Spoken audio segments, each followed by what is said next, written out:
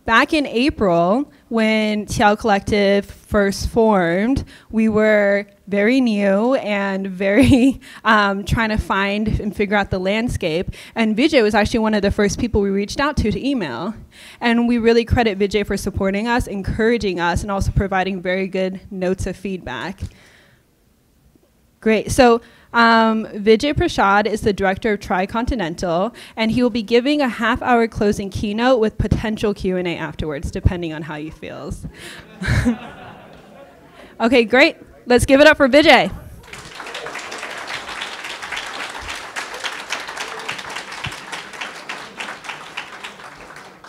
Hello, it's great to be here. Thanks to the Qiao Collective. They do super work, correct? Yes. Excellent work. Qiao Collective. Also, thanks to Monthly Review. Tremendous issues trying to cover the complexity of the debate in China. Incredible work. Monthly Review, one of the oldest voices of socialism, unbroken legacy from 1949. Incredible institution. I hope you read Monthly Review. Thanks very much, of course, to Code Pink. Jody is here from Code Pink, and if you want, you can get one of these flyers. Cutthepentagon.org. Pretty good idea, I think. Cut the Pentagon. It's time we cut the Pentagon, is the slogan. And the legendary Jody Evans, you know, when they created Code Pink, it was because the United States, after 9/11, 20 years ago, decided that the answer to an attack on the United States is to go and destroy the world. When the dragon has its skin poked, it decides to breathe fire on everything. And Code Pink was set up essentially as a warning against doing exactly that. And of course, the United States government did exactly that.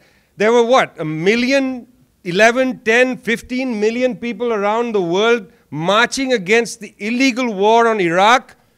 Didn't make a jot of difference. Didn't make a jot of difference. So much for democracy. You know, how many hours people in this room spent in prison cells? Some of us handcuffed to bicycle racks because we were demonstrating against the war on Iraq. By the way, when I said an illegal war, again, it's not my opinion. UN Secretary General Kofi Annan in 2004 said that to BBC. He said it's an illegal war. Why is it illegal? Because, friends, we have some laws in the world. Some laws. Even international laws. For instance, for God's sake, I mean, I'm not even talking about the Communist Manifesto, okay? I mean, I'm not. Okay? I'm talking about the United Nations Charter. I mean, the country that violates the UN Charter the most is the United States of America. It's not China. It's not Russia. It's not India. It's not Mexico. It's certainly not Cuba.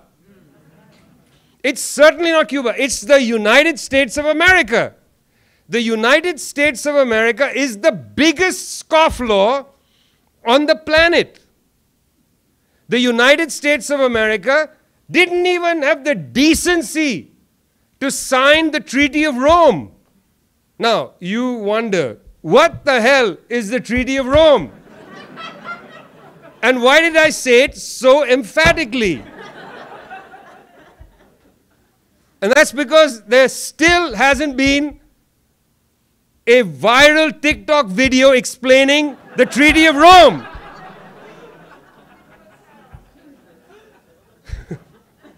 I'm not going to make one.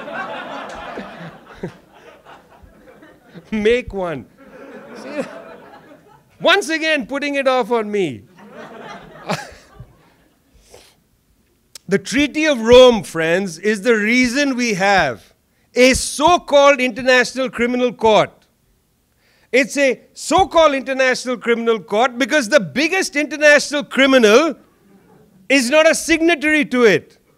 And the biggest international criminal is? The United States of Amnesia. Rafiq Kataria, one of the great poets of our time, friends. One of the great poets. The United States of Amnesia. The United States of Amnesia, America, whatever you want to call it, the US, etc., didn't sign the Treaty of Rome, will not allow a file to be opened to investigate US war crimes in Afghanistan and in Iraq. Mike Pompeo, head of the CIA, Secretary of State under Donald Trump, future President of the United States of America. That's what you say. You know how it goes in this great United States of America? You have President Nixon, and then you say, it can't get worse than this. And then you get Ronald Reagan, and then you say, it can't get worse than this. Then you get George W. Bush, can't get worse than this, and then you get Barack Obama, and it's the worst thing possible. Okay, I meant Donald Trump. Okay, I know. Some of you have incipient democratic sensibilities. You don't want me to criticize Obama. Okay. We'll put that off for another day. That's okay. It's okay. It's fine.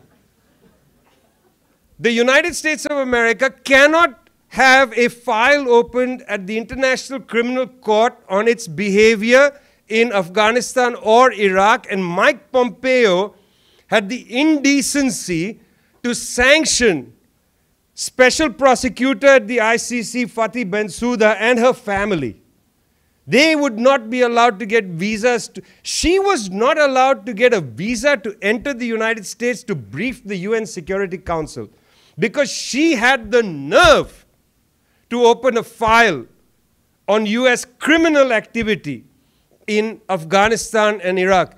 We know there were war crimes committed, and you know why we know that. We know that thanks to the bravery of Chelsea Manning and the WikiLeaks organization led by Julian Assange. We know this because Chelsea Manning bravely downloaded enough evidence of serious war crimes conducted by the United States in Iraq and Afghanistan. We know that. We know that. There's enough evidence out there. But Mike Pompeo decided, no, the ICC doesn't have the jurisdiction. Actually, they don't mean doesn't have the jurisdiction. What they mean is they don't have the right. Because what they're saying is white supremacy does not have the right to be judged by anybody. After NATO bombed Libya, the lead lawyer at NATO, Peter Olson, was asked by the United Nations to release bombing information so that the United Nations could judge whether NATO exceeded the mandate of UN Security Council 1973. That's what allowed NATO to bomb Libya under Charter 7 of the UN Charter, Chapter 7 of the UN Charter. Peter Olson wrote back and said, no, NATO does not commit war crimes. Only savages commit war crimes. See, I know you're wondering, this is supposed to be about China. This is supposed to be about China. Why is he talking about the United States? Because, friends, frankly, the United States does not have the right to judge anybody. The United States does not have the right to judge anybody. And as a subsection of that statement, the US left does not have the right to judge anybody. Because what gives the US left the right to do anything only comes after the US left builds political power in the United States. First you build power here, then let's talk. Otherwise you're just a college professor. Otherwise, you're just a college professor. Or you're somebody who has nothing better to do than go on the internet and harass political forces outside the United States. So that's the first point. Because secondly, it's not just that it's not just that the United States doesn't have the right to judge anybody. Look what the United States is doing. I mean, just think about this. I talked about Code Pink. Code Pink said in 2001, don't go to war in Afghanistan. The only elected official that joined Code Pink was Barbara Lee of California. Every single other member of the United States Congress enthusiastically said, let's go ahead and bomb that shitty country. That's what they said.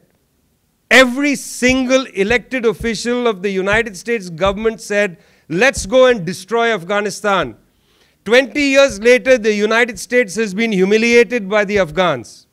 Now, I'm no fan of the Taliban, okay? I'm a Marxist, I'm a communist, I believe in women's emancipation, I believe in gay rights, I believe in everything good, decent, and sensitive in the world, which basically is everything the Taliban does not believe in, okay? So I'm not cheerleading for the Taliban. I think those guys are crazy, and I don't think they should be in power in Afghanistan. But let me tell you one thing. You can't defeat them by bombing them from the sky. You just can't do that. And that was the humiliation. The United States went all, we're coming, cowboys, big bombers, big, special forces, Charlie's in town, etc. Got the big gun, I got the gear, and then the Taliban hiding behind a rock, just bang. And, Uncle Sam is like, where's the airport? I'm going home. Thank you for your service, sir. It's a humiliation, guys. It's a humiliation. Let's face it. What does Joe Biden do? Overseen a humiliation, airport not secured. There will never be another terrorist act. And then, boom, there's a terrorist act. What the hell do you call the explosion at the airport in Kabul? There will never be. It's incoherent, and the US media is incoherent.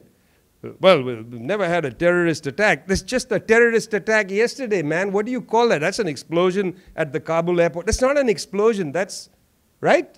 Strange. They live in a strange world. They think we are strange. That's what I find funny. I meet my journalist friends and they're like, man, you're like a lunatic, And I'm like, I'm a lunatic. You're the lunatic. I mean, like there was an explosion at the airport, right? What's that? Like, oh, yeah, I forgot. Sorry. It's not a terrorist attack because guess what? Oh, Afghans died. I forgot. It's not a terrorist attack because Afghans died. If there had been more Americans killed, that would have been a terrorist. I forgot. Sorry. You're right. There hasn't been a terrorist act since 9/11. Because since 9/11, Al-Qaeda and the Islamic State, they've mainly been killing Syrians, Kenyans, people in Uganda. Sorry, I forgot. That's not a terrorist act. That's just savages killing savages. Whole other different thing. It's only a terrorist act when white supremacy is poked in the eye. That's a terrorist act. I forgot. Therefore, how do they even imagine what they're saying to be credible? We've defeated the terrorists, and then boom, there's an explosion. Right after that humiliation, the United States knocks on the door of the Australians. And here's another credible country, guys. Knocks on the door. Scott Morrison, we have a proposition for you. And guess who else is coming? It's like one of those TV joke things with puppets, That's like, hey, I'm Boris Johnson. Boris Johnson, Scott Morrison, Joe Biden. Wow. What a threesome. And then they come up with this name, AUKUS. What the hell is that? AUKUS. It's terrifying to the people of the world. We're going to create an alliance called AUKUS. And we're going to have nuclear submarines. But it's not nuclear non-proliferation. because we're not violating the NPT, which you know is the Nuclear Non-Proliferation Treaty. Australia is not technically a nuclear power. You know that, right? Even though it's like a white country, basically. And, you know, you sort of sometimes can be forgiven because you might imagine, well, it's Australia, they must have nuclear weapons. They're not a nuclear power. And hats off to Prime Minister Ardern of New Zealand. And she didn't join AUKUS, because I don't know what the acronym would be like if there was a NZ in AUKUS. AUKUS. So, it's not a violation of the non-proliferation treaty, although we don't care if we violate international law and so on. But it's not, because the nuclear submarines are only nuclear powered. They're not going to carry nuclear weapons. Did you see that? That was amazing. I was like, wow, guys, you got the best. Like, there's 100 lawyers or 500 that went over the thing. This is how you have to say it, Joe. It's not a nuclear submarine. It's a nuclear-powered submarine. We're going to create this alliance, AUKUS, and we're going to threaten the Chinese. Although, of course, they already had an alliance called the Quad, which is India, Japan, Australia, United States. They're going to meet this week in person, the leaders of these countries.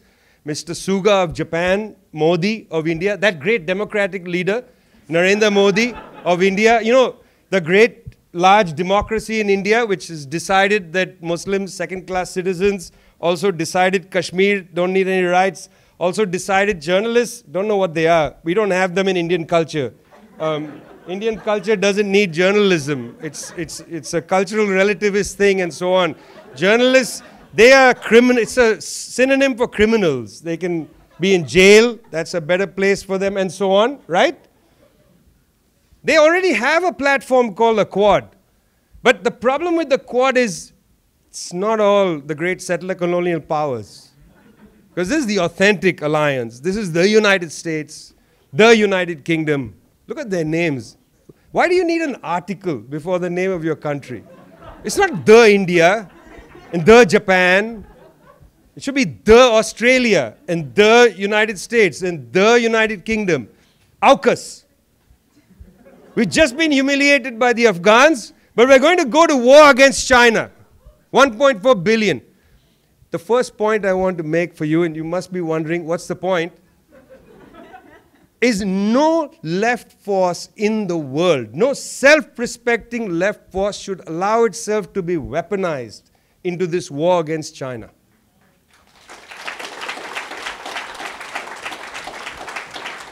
I don't care, I literally don't care what your assessment is of the Communist Party, of Xi Jinping. I don't even care if you're a racist against the Chinese people.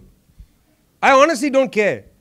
But if you're a self-respecting human being, you should not want the world to enter a war where the United States, which is a nutty country, is willing to go to war against 1.4 billion people when it was just defeated by a country of 38 million. This is just about mathematics, guys. And let me tell you something. The Chinese have a much bigger army and navy and air force and nuclear weapons than the Afghans, particularly. They have much more armaments than the Taliban. Now, this is a really bad idea, guys. You need to go out there and campaign like hell against this war. And I really don't think that this is an issue. I really don't think this is an issue of what you feel about the Chinese Revolution. I really don't think that's the point right now. I mean, I'm going to say a few things about what I think is happening in China, but that's not important. I could actually stop right now. Because all I want from you, all I'm asking of you, is to campaign. I want you to campaign against this war. I want you to join whatever platform exists in the world. I belong, the Qiao Collective is a part of the No Cold War platform, nocoldwar.org. I want you to at least go to our website, sign that statement, take that statement to your neighbors, to your colleagues, to your friends. If you don't want to take the statement, talk to people. We don't need this war. The world doesn't need this confrontation. You know, the United Nations has said we need more collaboration in this period. We've got a pandemic. We have a climate catastrophe. 2.7 billion people don't know where their next meal is coming from. And you tell me the most pressing issue for the United States, the United Kingdom, and Australia is to create bloody AUKUS. You know, we've got a meeting coming up in Glasgow, the COP meeting for climate change. Where's the global alliance against the destruction of the planet? Where's that? 2.7 billion people are starving. Which countries have come together to say we need to create a global alliance? Fuscus, Muscus, whatever the hell it's called, against hunger. Where's that? How do we take these people seriously? How do we take Joe Biden seriously? How do we take Scott Morrison, of all people, mediocre person? How do we take Scott Morrison seriously? Boris Johnson is a clown. If anybody thinks I'm a stupid, foolish person, and if they think Boris Johnson is this, I'll take stupid on myself, okay? I'll take a hit for you. But I will not accept the fact that I'm more a clown than Boris Johnson. I mean, how do these people have the right to take us into a catastrophic confrontation with a country like China, which has just helped eradicate absolute poverty in that country? What gives us the right to do that? So, for the rest of my talk here with you, I want to say a few things about China, not a huge amount. I've been recently going back and reading the work of Chinese intellectuals that I greatly admire. I greatly admire Wang Hui, for instance, who is a scholar of Chinese literature and thought, teaches at Tsinghua University. I greatly admire Li Bo, who teaches Chinese studies at Fudan. I greatly admire Zhang Weiwei, who's the founder of the Institute of Chinese Studies at Fudan. Zhang Weiwei spent a lot of time in Geneva, understands the West, and so I greatly admire these people. Why? Because they're trying to understand the direction of their society. Years ago, in 2011, 10 years ago, Chen Enfu, who was then a senior scholar at the Chinese Academy of Advanced Studies in Beijing, Chen Enfu came to India. He gave a lecture in Trivandrum about the 7 schools of thought in China. It was so interesting, you know. I had no idea that there were 7 schools of thought in China. Because, you know, there's a kind of incipient ignorance that people have about places like China. You just think of China, you know. We talk of China like it's like the bog, you know. It's like the Chinese, China does this, and China. It's 1.4 billion people, guys. Do you know how many people that is? Do you know what the population of the United States? It's like 4 times or 5 times the population of the United States. That's a lot of people. You know, I mean, in the United States, there's a lot of different opinions. There's like post-structuralists and Foucauldians and, you know, and Stalinists and, you know. No, sorry, I meant, we're talking about the United States. There's liberals and neoliberals and conservative liberals and fascistic liberals and Trumpian liberals and, you know, I forgot, yeah. There are many contending schools of thought in the United States, but we somehow assume that in China there's like Chinese, you know. There's like the Mao period, and then there's the Deng period, and everybody's like Deng, Mao, you know, and like Xi Jinping, you know. It's incredible, right? It's like a racist belief that 1.4 billion people just sort of orient themselves like we are now in the world of this thought. Everybody march to, right? Isn't that the way people talk about China? Like, am I wrong about this? This is not what I'm saying. I'm just channeling what I think people say, you know, that I don't believe that. I don't want to be misunderstood because I know social media is a really cruel thing. People will say, do you know what he said? He said all Chinese think the same. Somebody's going to take that clip that I just said that and they'll make that a thing, you know. Social media is a really scary thing, right? Right? I am scared of social media because of this reason, right? Anyway, so Chen Enfu comes to Trivandrum, which is the capital of Kerala, a state governed by the Left Democratic Front, of which there are communist parties, and it's an amazing place in the world, 38 million people. You know, they're not all communists. Please don't misunderstand that. There's a lot of people with terrible ideas. There's a big debate happening now. Because again, everybody from Kerala isn't, we are communist. You know, it's not like that. There's people of different views and so on. So we should never, you know, idealize a place and think, oh, you're from Kerala, you must be a communist. No, it could be a right-wing nut. You know, it's as much a possibility, right? Meet somebody from China, they might be somebody who, I'm a Chinese banker, I believe in Adam Smith and, you know, Milton Friedman, and that's, you're as likely to meet a Milton Friedman supporter in China as you are a person who says, I think Mao is a great person and so on. So Chen and Fu said there are 7 contending schools of thought. I thought that's fascinating. He said there are liberals, people who think, this is funny, people who think Thomas Jefferson is the way forward, you know. I was like, I'm not sure even in the, oh, well, actually in the United States, there are a lot of people who think a slave owner like Thomas Jefferson is the way forward, you know. So there are people there, and then he said there are revivalists or Maoists, there are traditional Marxists, and then of course, you know, the way we all do as intellectuals, and then there are innovative Marxists, like him, you know, and I like to think of myself as an innovative Marxist. Because who wants to say, like, I'm an orthodox Marxist? I'm an innovative Marxist, and so on. 7 schools of thought. That's interesting. But it's not only that there are many schools of thought in China. That's only one of the issues. The other thing is there have been fierce debates inside China amongst intellectuals, amongst party members. When you have a communist party with hundreds of millions of members, they have tens of millions of opinions in different parts of the country. And there was a terrible decade in the 90s when debate and argument was hard to come by.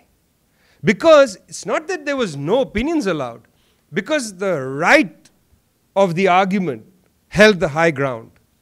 And it's at that point that Wang Hui, this great intellectual, thought seriously about the idea of confidence that a country has in its traditions. Why was Chinese intellectualism, or the intellectual class, but also elements of the party, why were they losing faith in their own traditions and looking to Washington, D.C., New York City, and so on, Harvard University for inspiration?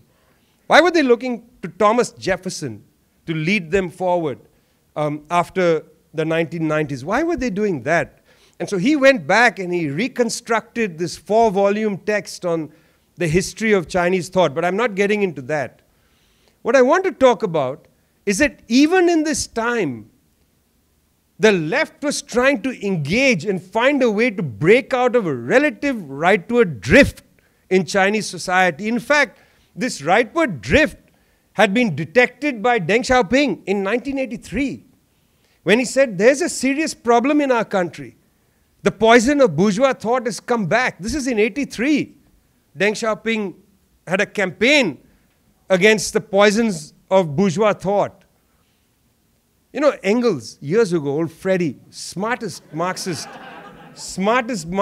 there ever was. I love, you know what's great about Freddie Engels? When he died, he said, cremate me, I like that, that's great, and take my ashes to the beach and throw them into the ocean. There's no grave for Freddie anywhere. You know, he was thrown, and there's a little plaque that says, we came and threw his ashes here. Fred Engels said, before he died, he said, our socialist history is a history of zigzags. Because we're dealing with real people. There are real people involved in socialist construction. And we carry with us the flotsam of confidence, lack of confidence, fear of the unknown. Because socialism is the unknown. We know wretchedness of hierarchy. We know inequality. We know all these things. We know what it's like to be oppressed. We don't know what it's like to be free. And we're scared of freedom. Let's be honest, okay? We're scared of freedom. We're scared of making a revolution. We don't want to make a catastrophic mistake. We allow the drift back to the past to take place so fast. That undertow that pulls you back to the past is really strong. It's not like Deng Xiaoping was like, let's move back to the United States, restore capitalism. How many books I read with that title, The Restoration of Capitalism? They were struggling with something, how to build socialism in a wretchedly poor country. That was the assignment. Wasn't easy. Punctually in Chinese history, you've had the Communist Party figure out they made enormous mistakes. What do we think about the Great Leap Forward? May not have been such a great idea. What do we think about the Cultural Revolution? Not sure. What do we think about the 78 reforms? Well, we may have gone too far. Experimentation is an interesting facet of Chinese communism. And I'm just going to give you one example of that and then come to Wang Hui's recent article in Xi Jinping, okay? Okay. I mean, unless you want me to end here and we have questions, because I know there's good questions and so on. You know, when Bo Xilai was in charge of Chongqing, it's not about Bo Xilai, by the way. A lot is made about this person. It's about what happened in Chongqing. In Chongqing, they decided, let's experiment with, bringing back socialist culture. Let's experiment with creating democratic neighborhood organizations. Let's try to create confidence in the masses in the direction of socialism.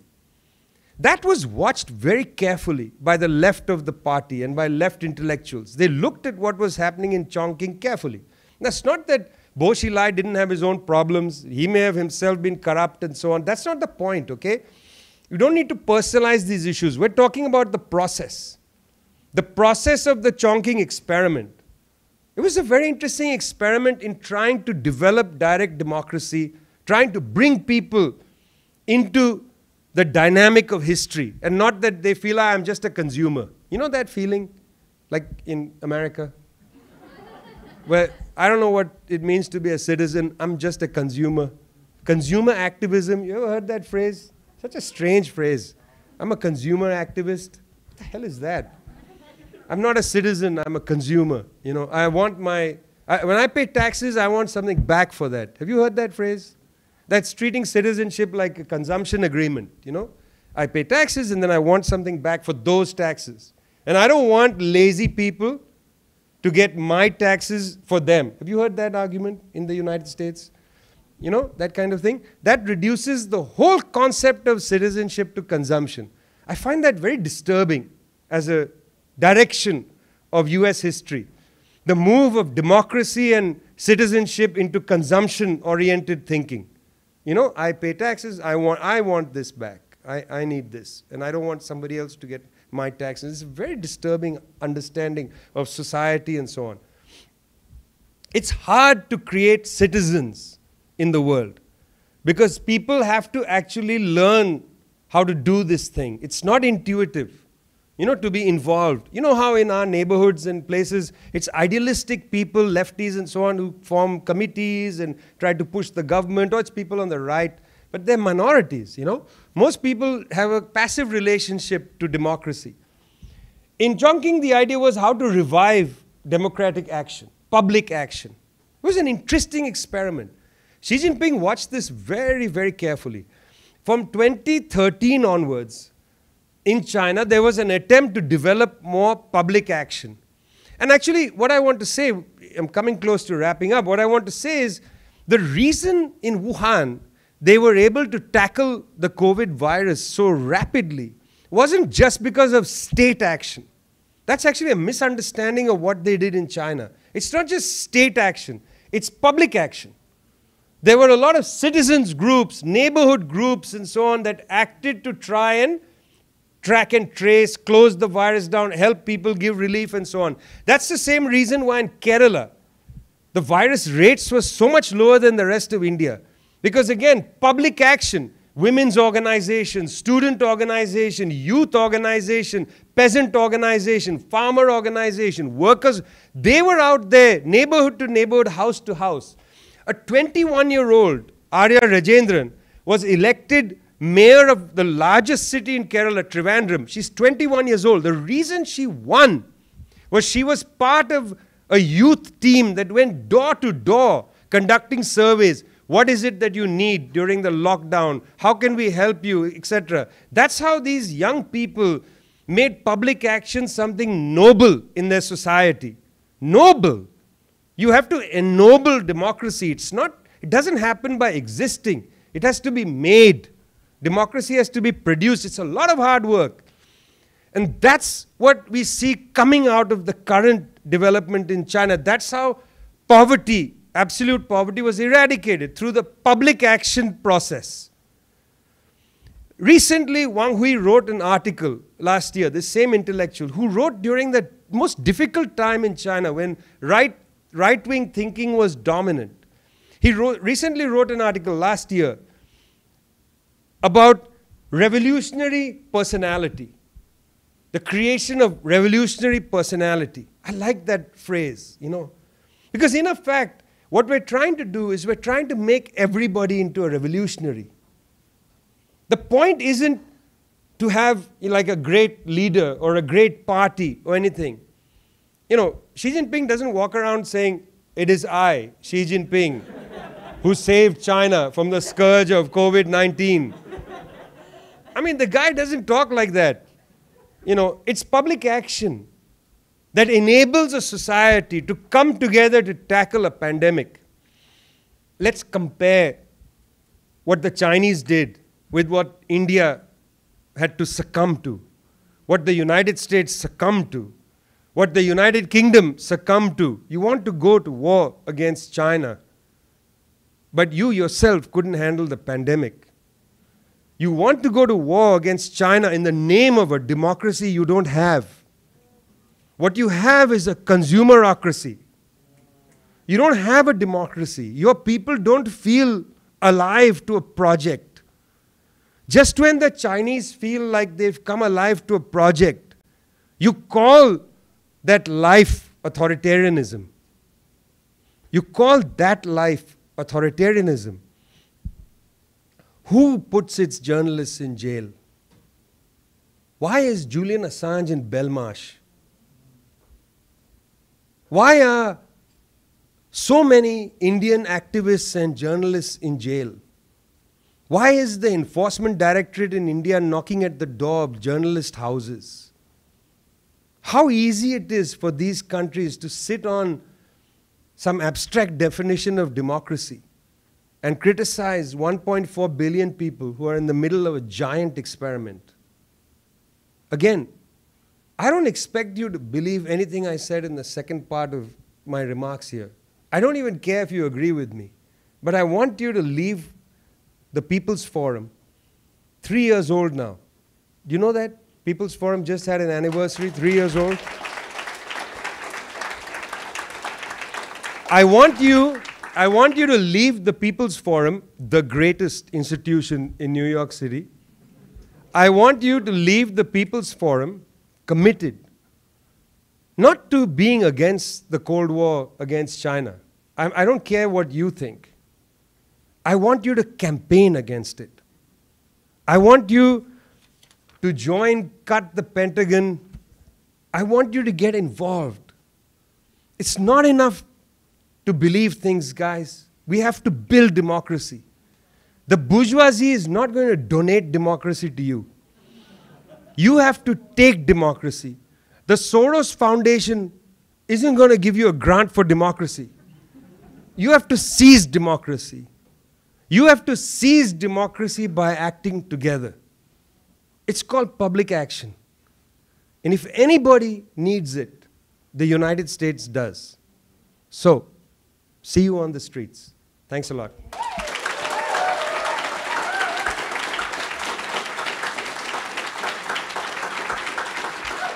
minutes, 10 minutes? Okay.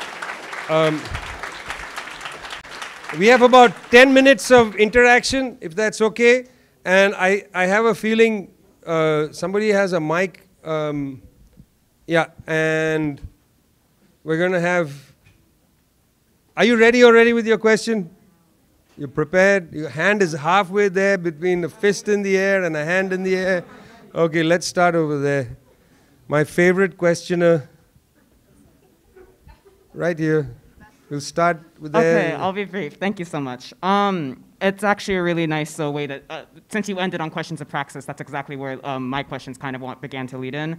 I've been thinking just a lot, you talked a lot about Chinese public action, and I'm thinking a lot about kind of how public action operates not just for the consolidation, legitimation of like party building, but also in the process of like building the party itself. So like, you've talked a few times in some different talks about like mutual aid projects in the West and how that popped up in response to COVID. And especially with like Ting Chok's earlier talk, I've been thinking constantly about like how poverty alleviation in China, what we should be doing in the West is essentially like, we should be building these kinds of similar mass public systems, you know, engendered, like acted out by the people, you know, with the agency of the people, like at the helm of it. And by meeting material needs, then we can actually begin to establish a system that can, you know, further than expand those kinds of programs. So my basic question is just along the lines of like anti-Cold War campaigning, how that fits into like the developing mutual aid frameworks that, you know, continue to, like, we've been working on them for years now in the US, and they keep growing and they keep growing. And I think that's the revolutionary direction that we're gonna be building in, because that's what's gaining legitimacy, because it's meeting the needs of the people, like the way that the Chinese project does for the Chinese people. And in that capacity, I was wondering about just your general thoughts, suggestions about how we can begin to, you know, further, through the mutual aid work, how we can develop into different political structures, and how we can, you know, not just do mutual aid, not just, you know, get food to people, but make it clear that by getting food to people and the systems that get food to people and the systems that don't leave people hungry are those systems that necessitate anti-imperialism and necessitate internationalism with the Chinese people and like an understanding of the Chinese project. Firstly, I would say, does everybody watch Breakthrough News? Yeah, okay. You should watch Breakthrough News. Breakthrough News had a story about, I think it was Philadelphia, where there was a project of feeding the hungry. And I found that a very interesting project, guys, because, you see, I don't have the answer to your question, because the answer to your question will become clear when you're doing what they're doing. Do you understand? Because as you build contacts and you build the fiber of society, you'll know how to talk to people. There's no formula. As people are coming to you and the fiber of society is being built because it's frazzled, right? Then people can say, oh yeah, okay, interesting what you're talking about, the China thing, I never thought about that. Why would anybody listen to you if the fabric of your relations to other people is broken? So the problem with the American left, if I might say it a little abstractly, is that it's hard to organize in a society where the fabric of society is not so clear. It's very hard to organize. So you got to participate in building the fabric. You can't wait for the fabric to be built by the liberals and then you accelerate to socialism.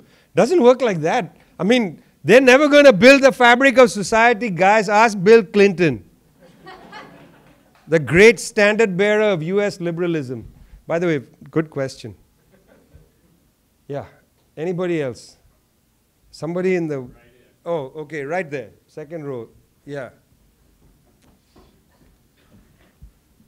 So thank you for talking. I really appreciated what you were saying about how we are afraid of being free. I am just wondering how, like, what suggestions do you have to keep up our revolutionary optimism when I've been doing this work since the Iraq War? And yes, we have made a lot of progress, but we do get horribly burnt out, and we're up against this awful war machine, and we're living in the belly of the beast. How do we keep up that revolutionary optimism? Because there are days where people just, we're burned out. We can't do this anymore. We need to take a break, but there are people they're starving, and the war machine keeps on running. How do we keep that optimism? Well, on the break question, I can't help you. I have a problem with that, personally. I'll acknowledge it publicly. It's a problem, okay? But I'm going to say something that you already know, because you've done this for a while. One of the reasons we join parties or projects or groups and so on is that we know, we get rid of this idea that we are indispensable. You know that feeling? And I hate it. You know, I know this feeling when, if I miss a demonstration, I feel terrible, like I wasn't there, you know. But it's not like your presence is so essential. You know, I stayed home and I watched Ozarks on TV or whatever the hell, you know. I mean, you're allowed to relax and, you know, do whatever you like to do when you relax, right? I mean, part of the reason joining a political organization is essential isn't just to strengthen our politics, you know. many fingers is not as strong as a closed, blah, blah, blah. It's not only that. It's also to let you feel like you're part of a project, not that you're individually trying to save the world. There's a little bit in a broken society, the left develops a kind of messiah complex, you know, individually. Like, I got to do this, I got to do that. You got to just, well, I'm telling you, it's bizarre for me to say this, but sometimes it's okay to say, look, I can't be involved in this, I'm going to take a break, and so on. There's nothing wrong with that. I mean, I know that what happens in our culture, and by that I mean our international left culture, because there is something similar in our international left culture. A lot of pressure is put on each other. You know, you got to do this, got to do that, got to show up for this. You know that phrase, show up. You got to show up, you got to show up. I know that. But look, I'm 54 years old. I didn't even know which Iraq war you were talking about because, you know, there's like 2 of them, 8 of them. I don't even know after a point, right, Rafiq? I mean, which Iraq war? Like the Iran-Iraq war, Iraq #1 war, Iraq #2 war. And you know how it is? We call these Iraq war. It's not a bloody Iraq war. It's a U.S. war. It's a U.S. war. It's a U.S. war, right? Anyway, but still, you got to be a long-distance runner. You know, I need you there for a long time. And, you know, we got lots of people who've been there longer than I and so on. We take inspiration and hope in the fact that we believe in the values that we were taught.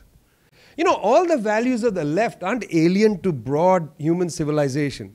Like, nothing in Marxism is alien to humanity. You know, we believe in equality, we believe in fairness, we believe that people should be, you know, not hungry. I mean, we believe people should have shoes. You know, I recently discovered that 1 billion people in the planet don't have shoes. 1 billion people. That disturbed me. It disturbed me more than that almost 3 billion can't eat. You know?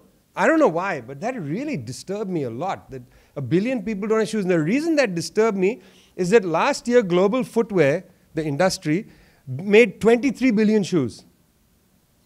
We made 23 billion shoes in 2020, and yet 1 billion people don't have shoes. How many pairs of shoes do we have? And I know, today I'm wearing my nice sneakers, so I'm hiding them.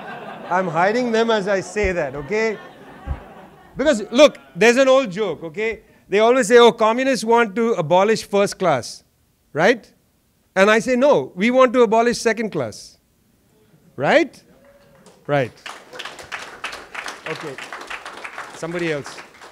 There's a few hands, but several over there, one over there. Let's go back and then we'll come back. Yeah. Yeah, we want to abolish second class. You get that, right? Yeah, everybody deserves a break.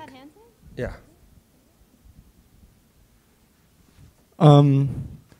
I definitely, I agree with so many in the history of communism and Marxist thinking and that tradition have emphasized the real protracted nature of people's struggle, of people's war, of these processes that will eventually lead to liberation. But I also want to pose a quote from Field Marshal of the Black Panther Party, George Jackson, who said, "How do you make long-term struggle relevant to those who expect to die tomorrow?" In regards to this struggle against the Cold War and in regards to this struggle against capitalism that we know will be protracted. In our mass work, how do we make long-term struggle appealing and relevant to those who expect to die tomorrow? I mean, the question is, what are you struggling for? You know, revolutionaries like us are not always struggling just for ourselves.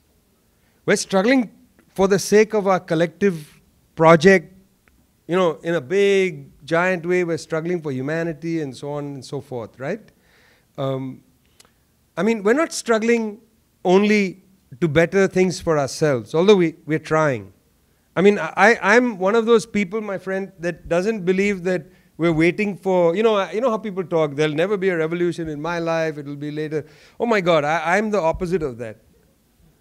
I'm the complete opposite of that. Like, I hate it when people say, I'm in it for the struggle. I am not in it for the struggle. The struggle is exhausting. You know, I don't want this to continue forever. I hate this. How many meetings do I have to go for strategy and all these absurd debates and ideas and hate speeches of the, yeah. I mean, I want socialism. That's what I want. I don't want an anti-capitalist struggle. I'm not interested in that, right? You know, I'm 54 years old, so it's possible. But even if I was 64 or 74, I would still think it's possible. Because you never know, you know. Do you think the people sitting in Zimmerwald in Switzerland in, 1915, 16, Lenin and do you think they were like, we're going to make comrades next year in St. Petersburg, comrades, next year in St. Petersburg. Bukharin, get ready to write the ABCs of communism, because we will need to mass produce that sucker and get every little Soviet kid to read that book, which is so boring. You better do it. And send a message to Stalin that he has to start writing the short course on the history of the CPUSA-B. No, they thought this is never going to happen.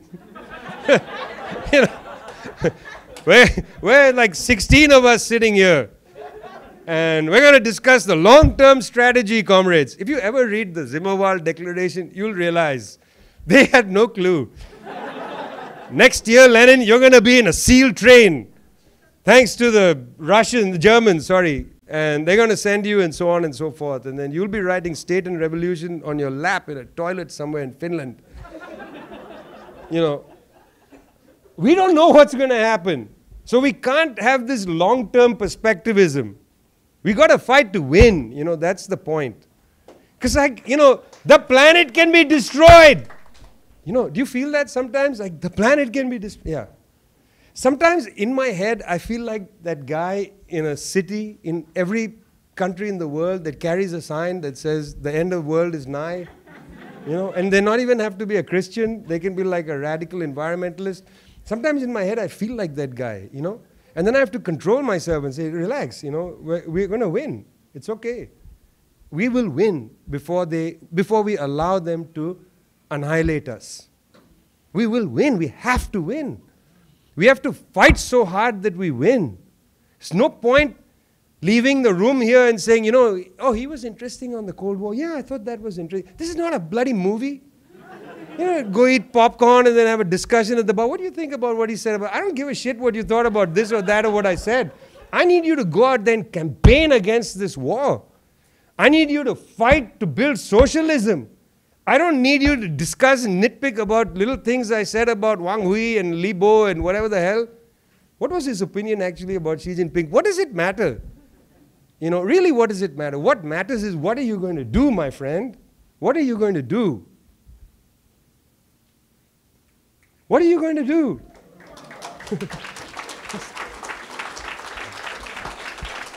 Right?